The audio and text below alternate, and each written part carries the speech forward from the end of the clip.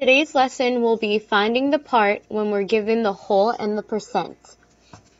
Two formulas that we could use is part over whole. Another word for part when you're looking at a word problem is associated with is. As for the whole, another word usually in word problems would be of. So part over whole or is over of is equal to the percent over 100, because remember, we know that the percent always is over 100.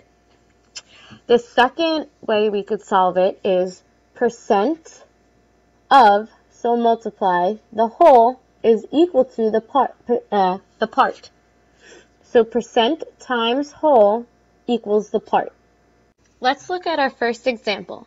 On my quiz, I got a 95%. It's a typo. Right here should be if. If there were 20 questions on the test, how many questions did I answer correct? First thing we want to do is determine what is the part, what is the whole, and what is the percent. The percent's easy because 95%, we have that percent sign attached to the percent. So the percent is 95. There were 20 questions on the test. This problem is telling us that there, in fact, were 20 questions. The total amount of questions were 20. Total is similar to the whole. So for the whole, we're going to put 20. And then it says, how many questions did I answer correct? So our question is, how many questions did I answer correct? Which is a part of it. A piece of the test, we want to figure out how many we got right. We said that our formula was part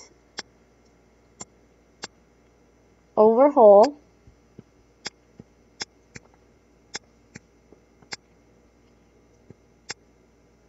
is equal to the percent,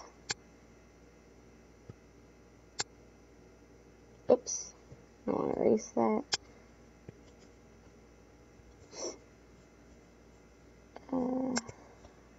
the percent out of 100. Now we can fill in what we know.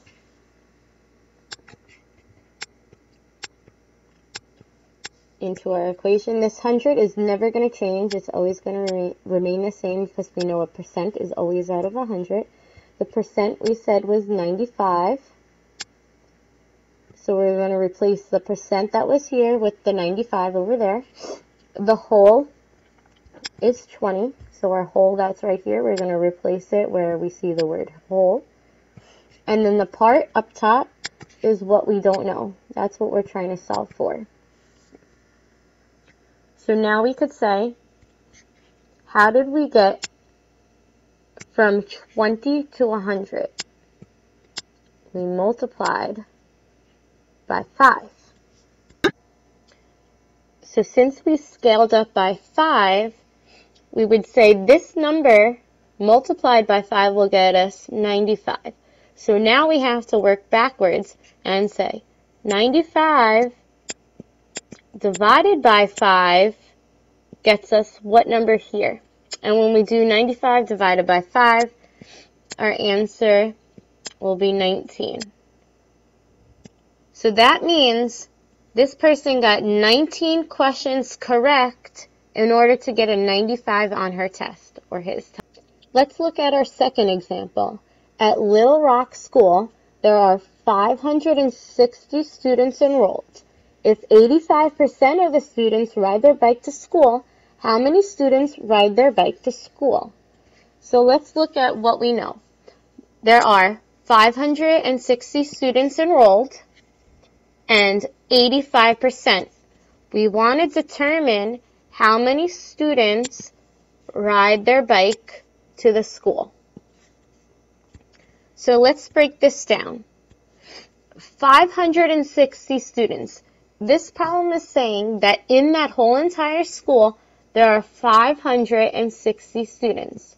So we know that 560 represents the whole. Again, this 85% right here makes it easy for us to tell that it's 85 as the percent. And again, we're trying to figure out what part of 560 does 85% represent? Before we looked at it by creating a proportion, now I want to look at it in that other formula that we said, that the whole times the percent is equal to the part.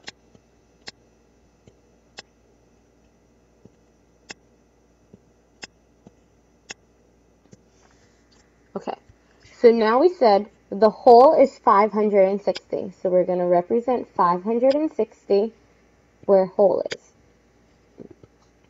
The only problem is that this percent, we can't just write 85%. We're going to have to write it in decimal form. You should remember that 85%, in order to get it in decimal form, we take the 85 and we move that decimal 2 spots to the left because we're dividing by 100 technically. So 0.85 is 85% in decimal form. And if we multiply those two together, we will get our part. I want you to take the time right now and multiply these two together. Pause the video and then you could check to see if your answer is correct. When you multiplied 560 times 0.85, you should have got 476 as your part. So that means that 85% of the students that ride their bike, 476 people ride their bike to school out of the whole entire school, which is 560. For this next example, there are 50 pieces of candy in a bowl. If 20% of the candy is chocolate, then how many pieces of candy are chocolate? I want you to try this problem and we will go over it tomorrow in class. You can use either formula that you want, whether it be the proportion or that number sentence. You could do whatever you want, whatever's easier for you. Maybe you could try it both ways just to see how you could do it 2 different ways. Good luck. I'll see you guys tomorrow.